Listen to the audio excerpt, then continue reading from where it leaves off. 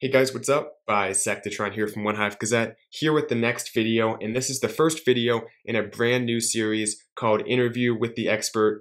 Basically, in this series, I'm going to be talking to YouTubers or people that are knowledgeable about the game, and it should give them a voice on this channel and just be something refreshing, different than just me talking the whole time. Should be nice to hear another living person on the channel. So very excited to welcome our first guest in this series. It is Brutus from Brutal Raids. What's going on, man? Hey, what's going on, Bisectatron? Thanks for having me, man. I'm really humbled that you asked me to do this. Thank you. Yeah, definitely. I definitely wanted to reach out to you. I've been aware of your channel for a while now. It's been growing, and you're putting out some great content. So, but just so you guys know, it's really clear. His YouTube channel is Brutal Raids. Definitely recommend subscribing if you haven't already. I will link his channel as well as an interview that was reciprocated. He interviewed me, and you can learn more about kind of me personally in that video if you're interested. So I'll link all that stuff in the description. But this video is going to be focused on Brutus, talking about him personally, and then we'll transition, talk about how he got into Clash of Clans and talk about what he thinks of the game right now. So how's that sound? Can we get going? Yeah, we can get going. And again, thank you for letting me interview you on my channel, man. I really appreciate that. Yeah, it was definitely a lot of fun, and hopefully we can have even more fun in this one. Let's just start, I guess, very basic. Beyond Clash of Clans and YouTube, is there anything you want to share with us personally? About your life beyond the microphone and your channel. You can be as specific or as non-specific as you want, but is there any kind of information you'd like to share in that regard?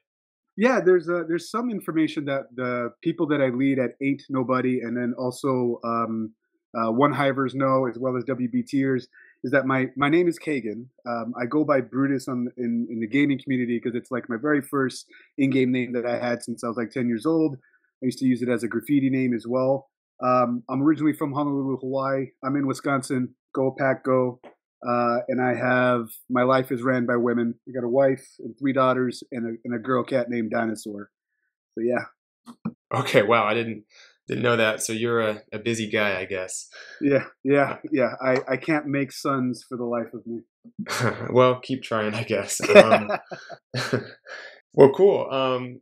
So how did you get into Clash of Clans? Do you have a big gaming history? Can you talk a little bit about that? Yeah.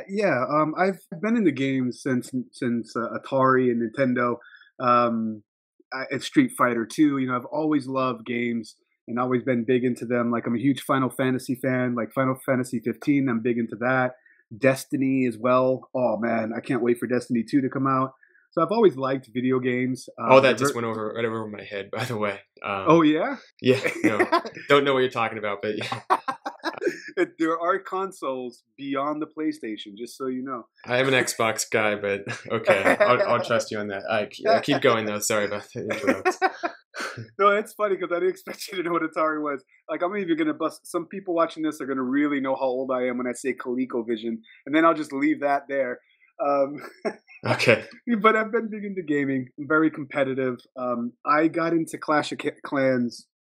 I used to have a track phone or a pay, it's where you pay for every use. It's not a like AT&T or Verizon phone, but my wife convinced me to get an iPhone, and so I blame her with an iPhone 4.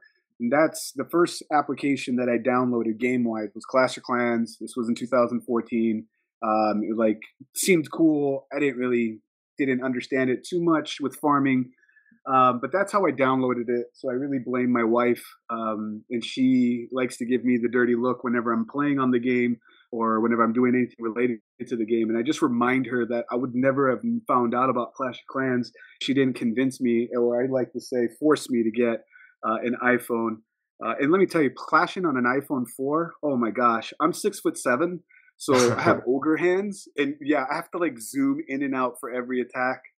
Oh, it was horrible. Wow, I can Starting only out. imagine that. Yeah, it was not fun. God bless the iPhone 6 Plus and iPads. It's the only way to go now. So you're beyond the four now, I hope. Yeah, yes. I refuse to really attack on my phone. It's all about the iPad. Yeah. Actually, on that note, I have an iPad too, but I stopped using it for attacks because it renders really slowly. The graphics have gotten slow because it's an iPad 3. So I'm on an iPhone 6, which is I guess adequate. It's not great, but it's all right. Yeah, yeah, I got a 6 plus. I do like it. Like if I'm at work and I'm on a crunch time and I have to get an attack in and I can't make it home attack on like a big screen. The 6 plus works. I do like the iPhone 6. Okay. And I had an order of questions, but I think we'll just kind of go out of order as it flows because it made me think of, do you have any like pre-attack rituals you do, like wash your hands or like rub them together? I know Jake, you could always hear in his videos him rubbing his hands together. Do you do anything like that? Yeah, it's funny that you picked up on that. He's rubbing his hands like he claps and he rubs his hands together a little bit. Maybe he rubs his face. You can hear the stubble on his chin, like he's checking out the base. Like, Yeah, yeah, definitely. yeah, yeah. For me, I still get super, super nervous. My wife would say that I always say, "Okay, let's get this over with," right before I hit attack. Like usually, like I say it 3 times. I look at my attack strategy. I memorize. Okay, I'm going to do this, then this, then that, and I take deep breaths, and then I say, "Okay, let's get this over with." So I would say rituals, deep breaths, and I always say, "Let's get this over with" right before I hit attack. Okay, interesting. Yeah, I get sweaty palms sometimes. That's pretty much it. It sounds like this is like public thing. Are you attacking in front of your family? Yeah, yeah. You know what? I have to leave. Like, I get made fun of for it, but it's because that's what also I love about the game is that you don't get another chance. It's one shot and done. You can't, and one mistake can ruin a whole attack, like one tile troop away. So Yeah. I have to leave. Sometimes I go into another room. My wife is really good about like keeping the kid away. They're like, no, don't touch him, don't talk to him for like 5 minutes. Just let him do his thing. I have to do that, and I have to be quiet when I try to attack alive. Like whenever I post like a live attack, that is what I'm like whenever I'm not recording as well. That's exactly what I'm like. So it's more of an accurate like picture of you when you're doing that live. Would you consider ever recording a live attack and putting it on YouTube? I don't. Did you do that series yet? Yeah, I did. They don't always go according to plan. I think I have a few. I did one of them actually failed, and I still put it out there. It was a suicide Royal Lalo, and it went right into the teeth of a Tesla farm, and I knew it was there. It just didn't go according to plan. I will say that attacking when I'm doing it live does add so much more pressure. I don't know about, doesn't it? Because you also put live attacks out there. Right. Is it more stressful for you? I'd say a little bit. And it's also that factor of when you're doing a live attack or when you're doing an attack without doing it for YouTube, like I kind of think in my head, this is what I'm doing. I take as much time as I need. But as soon as I hit record, it's like my brain's focused on, what I'm saying, articulating, making it publishable. And I might stop thinking about the troops so I can kind of forget things. So yeah, it is a little bit trickier for sure recording a live attack. Yeah, I don't. You don't want to have like 30 seconds of complete silence. It reminds me of a Powerbang video where he did a live when he was still Town Hall 9 and he was doing a Gola Loon. And I remember he got super quiet for like 40 seconds because it wasn't going according to plan. You could just feel it. And Oh. he comes back. He's like, "I'm so sorry. It got really intense there for a moment." I can totally relate to that. Yeah, definitely. Okay, great. So do you want to talk a little bit about how you got into One Hive, and like, or maybe how you got into the competitive war scene if you were in competitive war clans before One Hive, and then how you got into One Hive eventually? Yeah, that's a connected story. How I got into the competitive war scene is I'm always competitive by nature. Um, I always like to be better than the person that showed me what it is. Like I can play piano, so the person that taught me how to play piano, I've always wanted to be. I strive to be better than them at that. So when someone showed me war, the how I got into it was actually like a work clan where I was use it as a morale booster. I got people that I lead, introduced them to the game. They fell in love with it. It's kind of reminded them of chess. Is how I kind of associated it, like a moving chessboard. So it was fun to do that. But then when we would win some wars, but I was so competitive, I couldn't turn that part of my personality or brain off. that I ended up leaving the work clan that was supposed to be a morale team builder. Oh, so I guess your options were either fire everyone and get new employees or go to a different clan. Yeah, that was it. This is back in the days when Reddit was big. So I went looking for Reddit. Didn't really find anything. Brutus, my Town Hall 10 was a Town Hall 8 at the time. I found Team WBT. I warred off and on with non-serious war clans, but I found Team WBT from Jake from One Hive's first ever dual hitchhiker video, where it was Team WBT versus Ballerwood. I applied there when I was at Town Hall 9 with 1010, I believe is what I had, Royals. And I remember Abe Ortiz, the leader there, told me that he was skeptical to let me in. He was like, if you can't keep your stats up, we're going to have to say goodbye. I'm like, let me in and let me hit your base. And he had 2020. So that's when Golaloon first came out before sweepers were out there. So kind of earned my right to play with the guys at Team WBT and learned so much from there, and watching videos like Jake from One Hive. Even, Tiger with Nightly Gaming, he had some good videos back in the day. He did. So I watched him as well. And that's how I learned and tried to be better. How I got into One Hive was I applied for One Hive before Team WBT. I was an 8.5, and I applied to One Hive Genesis, which was the feeder at the time, or the Town Hall 8 exclusive for One Hive. They said no. I was an 8.5 with 1010. And they were like, we're going to think about making an exception. But this is when 0.5 was everywhere, like everybody and their mama was a 0.5. So they're really saturated. They passed on me, and I understand why. I even tried to go to GS96. Same thing. They said, without 2020, come back when you're 2020. So Team WBT gave me a chance to grow. Fast forward some time here, and I enjoyed a lot of warring with Team WBT. Got to war against some really good clans, but there was some shift in leadership at one point, and I felt some of that shift, and I just wasn't enjoying the game as much, and I almost quit. Last year, July, in fact. Rather than quitting, my clan from Ain't Nobody, Sarah, I attribute her, the co-leader there, she's like, you can't quit, just be a weekend warrior. And I was like, all right. So they kind of hung around and just casually warred. I applied to One Hive on a whim because I wanted to know if I was ever good enough, to compete at that level. Sure. I wanted to be better than Jake from One Hive Raids, the guy teaching me, and no disrespect to the man, but that's that mentality, right? Right, exactly. So I applied to them on a whim, did my time at Square One, did my time at Prime, and just got lucky. I really just think I applied there when I was 2020, and I think I had 900 stars.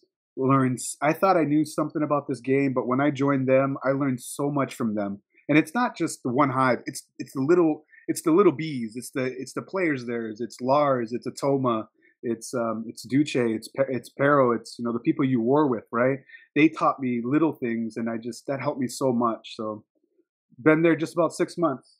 Okay, and then I wanted to ask how you got into YouTube. And I know I've heard other stories of people who started a YouTube channel for Clash of Clans. It was for job security. So was there ever the idea that, after Jake stepped down, well, I guess I should ask, was your channel started while Jake was still putting out videos, or did you kind of step up to take his role in YouTube? And what made you decide to do that? That is a very interesting story that I know some people that if they don't know this story, may assume some things that are totally wrong. Very good question. Surprised you asked that. So I had a channel before Brutal Raids. It was called Got Time for Raids. This is when I started Ain't Nobody. I was a Town Hall 8 at the time. My Town Hall 10 was. And this is when the Tootsie Roll base came out for Town Hall 8 that was supposed to be anti-Dragloon. Okay. And I don't know if you're familiar with that at all, but this is when Dragloon, Jake from One Hive put that video out there and everybody was Draglooning. It was really good. So Town Hall 8s were designing anti-Dragloon bases, a Tootsie Roll base. And I was watching people from my own clan Dragloon a base, and it was pissing me off. I was like, don't do that. Like, look at the base. Use something else. Hog it. Even Hogo wipe it. You could even go wipe it at Town Hall 8. Just don't drag loon it. That's actually what started my passion for YouTube. I wanted to help others see it a way that I did, and you can only say so much in a chat or in a clan chat. So Yeah.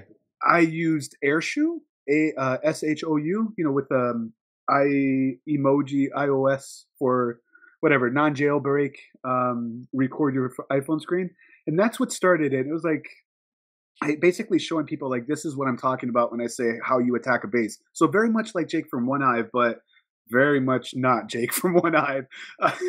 Like I was not very great at the game, but I was able to help my clan. So that's what it started with. And so when I almost quit, I deleted that channel. Like I was done. Like I didn't want to do anything anymore. When I decided to let me just see if I can do One Hive, and I got accepted, I wanted to document my journey. And I also wanted to share the tips and tricks and techniques that I'm going to learn back home with the clan that I founded, Ain't Nobody, with those guys. And so the channel would do that. So Jake was still doing Jake from One Hive Raids when I got Okay. accepted into Prime. And I asked permission from Cheddar Honcho, who was the leader of One Hive Prime at the time. I have a channel. Are you okay if I show Prime recaps? Because I didn't want to step on Jake's toes. I didn't want to mislead or misrepresent One Hive. I was very respectful of that. I was very cognitive of my place in the totem pole.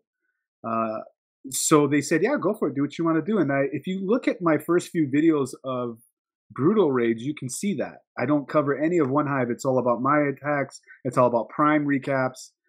And then about 2 or 3 weeks later, he quit. And it was totally unrelated to me.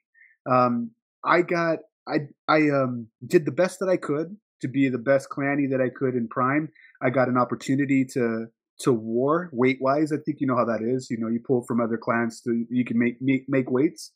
So I got a chance with Cold September. It was my first war to come up to One Hive and take a swing. I did my attacks and I left. In fact, I asked if it was okay if I did a halftime report, basically showing the attacks thus far for my channel, and they said that's totally fine. And I went back to Prime, and when I was done, they shook up the roster and they said, we want KB in One Hive. It's totally fortunate, and I think 2 weeks after that is when, or a week or so after that, is when Jake did his video and said, I'm done.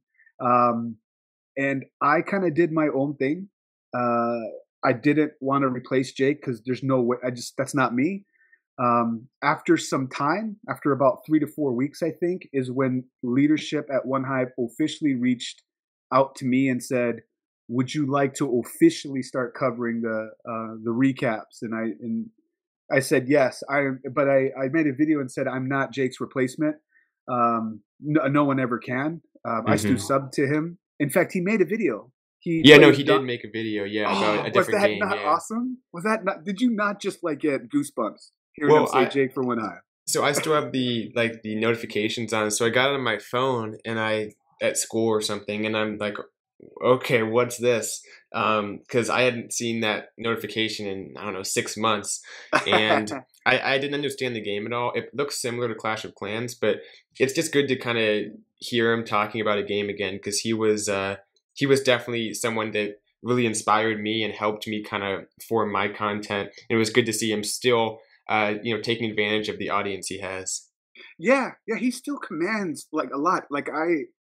I went and checked out the game. That says a lot. He just said, "Hey, this is what I'm playing. Why don't you guys go check it out?"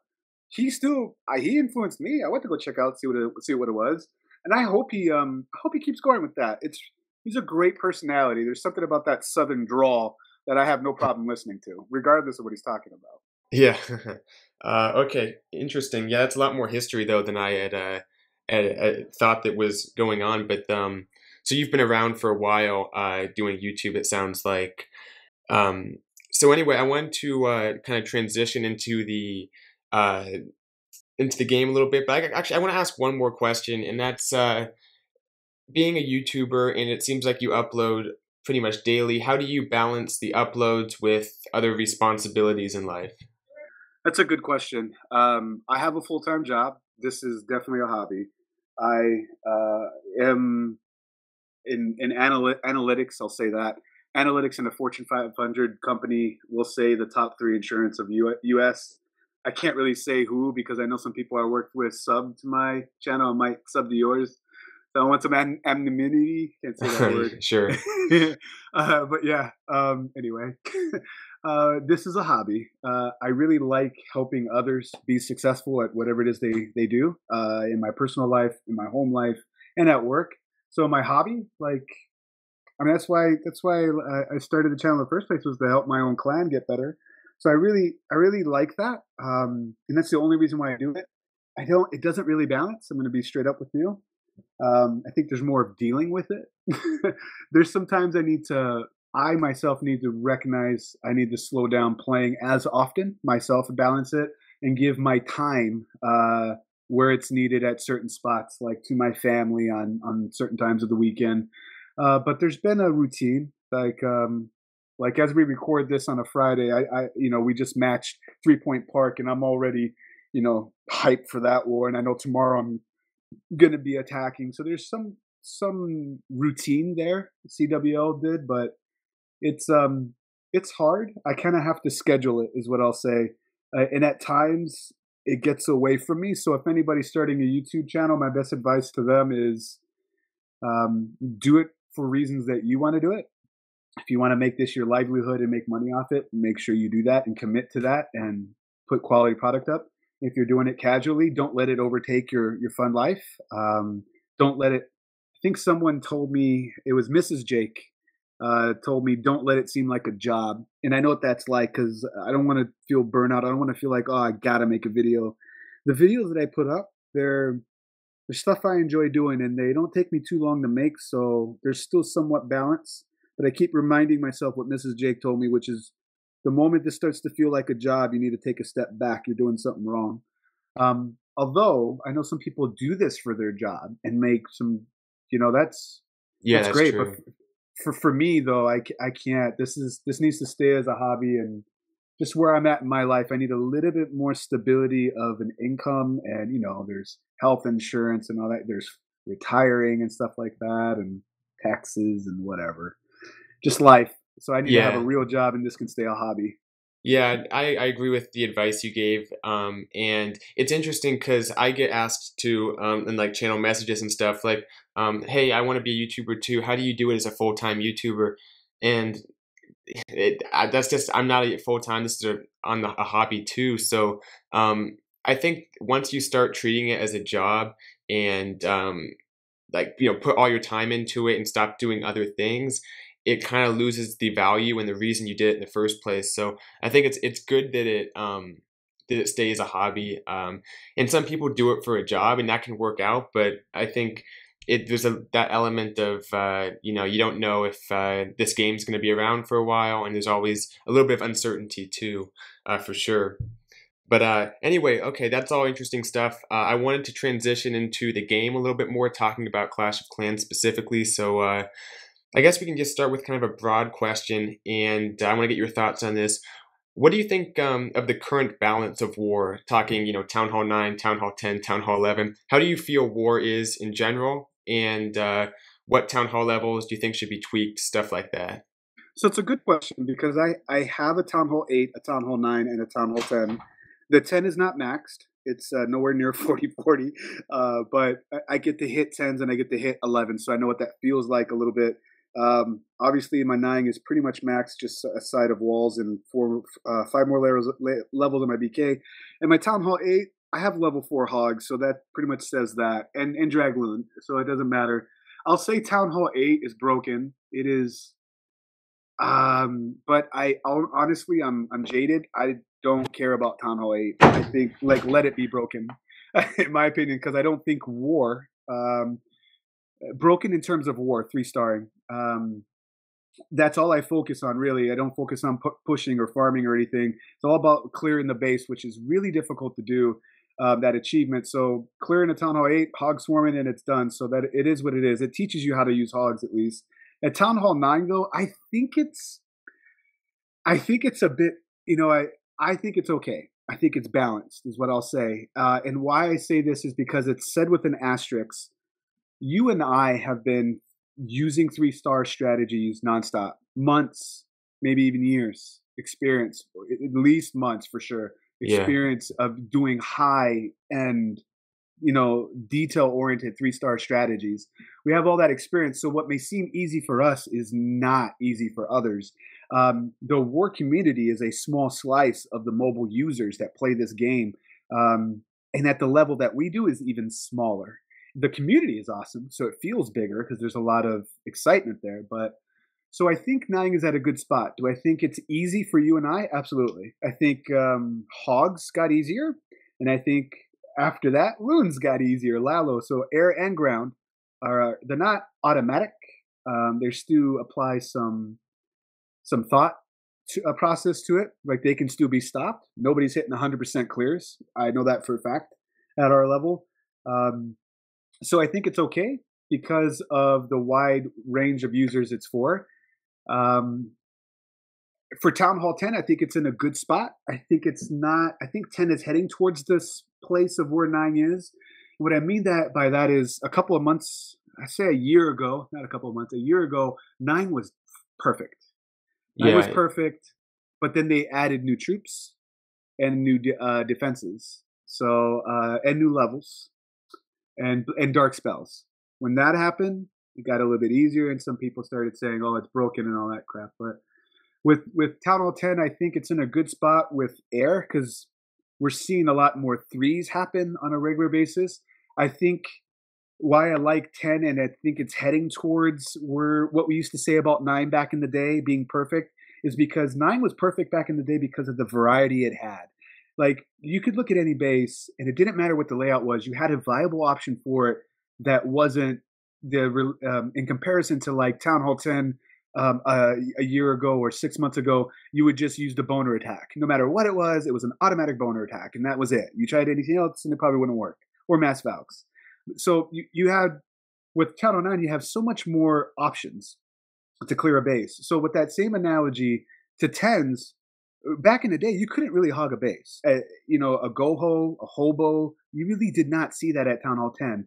Post updates and hog levels, you started to see that. The nerf to the giant bomb, it kind of helped that.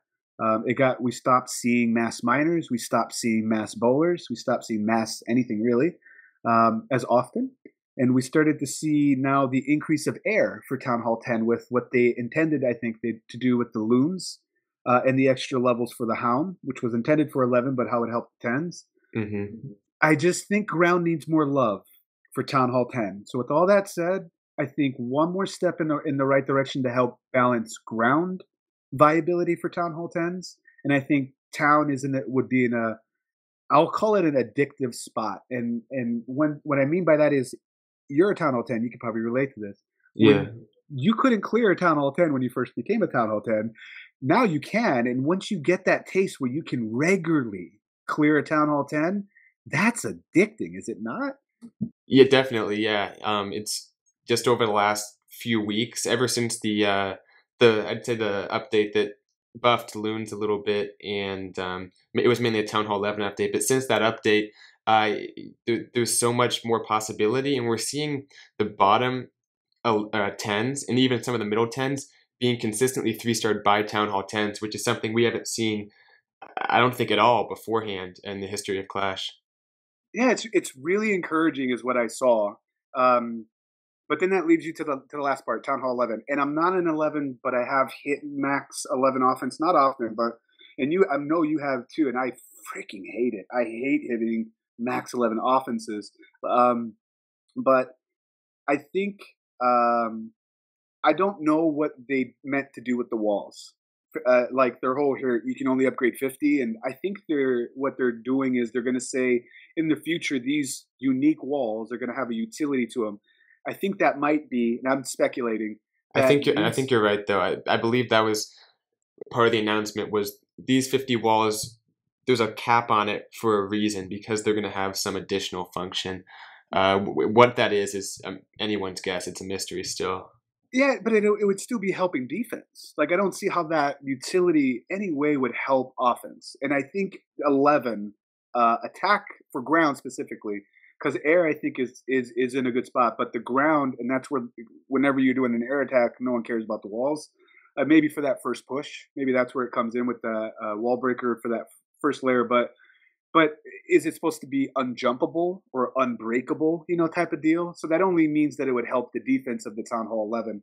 And I think 11 air is a good spot. Like it's hard, but we're seeing some 11 on 11 3-stars, and they're usually air now. They're still not gimmies, but it's a viable option. With ground, though, because of what they did to the Eagle, nerfing the golem to the ground, and they try to counteract that by adding another level for it, I don't think it was enough. I still think ground on 11 on 11 is probably the hardest thing in the game right now to try to pull down even a 2-star. I mean, people are struggling with that. So I think what if people are claiming that the Lalo is too overpowering up top, then I think maybe the Eagle should do extra damage to the Hound as well as it does the Golem. If they were so worried about the Golem easily getting to the Eagle and taking it out, that's what's happening with Lalo. With the Hound, it just hit me, baby, one more time. It doesn't matter. You get 2 volleys off, and that's it. And the loons will eventually get there. And I think it should do extra. If you're going to basically say, I'm going to nerf the Golem for ground attacks at 11, then you might as well apply that same debuff or extra damage to the other tank on an air attack. Yeah, I think that Town Hall 11, talking about 3-stars, it's definitely become uneven for a large part because the Eagle is pretty powerful against the Golem with the extra damage, but it's not a huge factor against the Lava Hound, which is interesting because you watch the replays and it'll be on a Lava Hound, but it's just not gonna do a whole lot to it. Yeah. And it doesn't get many balloons because it's a very small splash radius. One thing I wanted to point out that you talked about a little bit back is the walls. I was thinking about this a while back, and I think that the walls could have some air implications. They could be like I guess they can't path over it. Maybe? Yeah, invisible. I mean, that would be way too OP. That'd be too OP for sure. But maybe it deals a little bit of damage, or they have a delay as they go through it. Oh yeah, like they slow down going through it. Yeah.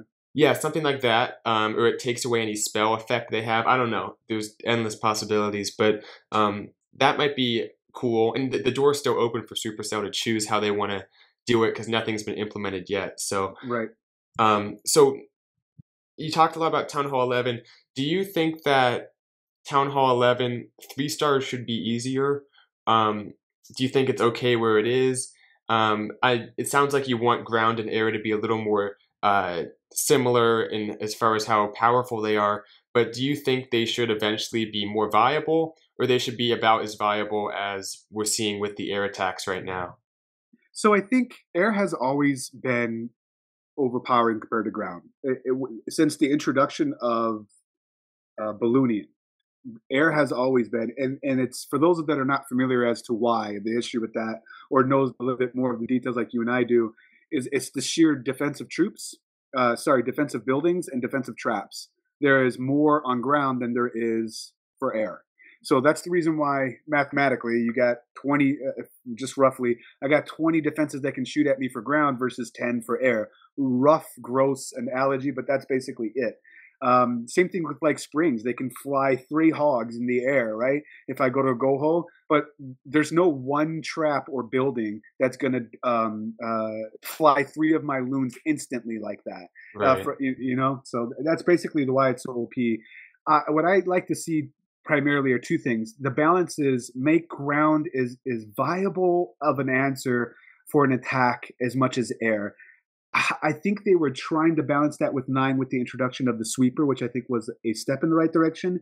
It was an extra defense, kind of like what I was just describing, that was specific for air to try to make that harder. And I think it did its job. Maybe an extra level for the sweeper might be an interesting thought to try to, maybe if we can't bring ground to the level that air is, maybe we can bring up the difficulty for air so that it's equal that way by making it harder to do air versus ground. And it evens that way. So I'd like to see air and ground be both a viable option to use at every town hall level, kind of like how 9 is. We don't always see Lalos in every single war. Sometimes it's still not the right answer, the best way to take down that base. But I also think that Supercell that would really, really help the war community is if they would equalize the weighting algorithm of offense versus defense. I think that would bring a better lifestyle or better quality of gameplay. Because I know everybody listening to this, and you and I also can feel that when we random spin, and in fact, I'm going to do a recap if it's not posted already, where you match.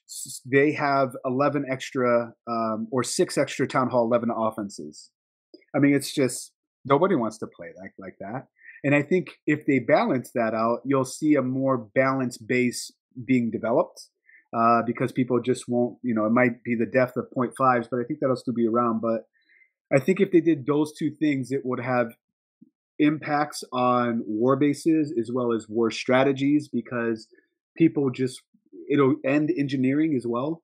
That's those are the two things I like to see them do. Yeah, and one thing to add on to that, Supercell, of course, can make these changes, but base building itself, just in terms of the base meta being advanced through what works and what doesn't, trial and error, that also helps balance. If there's a little bit of discrepancy, then bases might, say if air is a little bit too powerful, bases defend a little more against air, and by virtue of that, it balances the game out. So there's a little bit of room for error for Supercell, but I agree that Town Hall 11 might need a tweak or two. Yeah, I would love to see Ground be just as sexy as of an attack to watch as Lalo. That clone Lalo is still nice to see though. Yeah, I mean, it's good just to see any types of Town Hall 11 3 stars because it's the first time, really, since it was added that we have. Okay, so that's mainly where I wanted to talk about Clash of Clans related. I want to start to wrap this up a little bit because we're going pretty long now, but this has been great, awesome information. I wanted to ask, do you plan on ever doing a face reveal for like 10K subs or something like that? If that's the going rate is 10K, yeah, I'll do it. Yeah, I'm not opposed to a face reveal at all. In fact, people in the clans of Ain't Nobody and also One Hive, they see what I look like. I'm sexy as all get out, man. Okay, I guess nothing to hide then. So yeah, I did it 10K too. So awesome. Once again, thanks for doing this. I think that's all I wanted to say. Do you have anything else you want to say to the huge audience I command? Thank you for having me on. It's been a pleasure. Good luck to your channel, and I'm a fan. Thank you. Yeah, I hope to maybe have you back on again sometime in the future, and good luck to you as well. Your channel has been growing a lot, and I wish you the best of luck with that as well. Thank you. Thank you very much. All right, guys, that's going to do it for this video. Hope you enjoyed it. In the comments, make sure to let me know what you think about this series, and if it gets a good reaction, I'll continue it and try to bring on some more interesting guests. So that'll do it for this one. Till next time, Bisectatron and Brutus out.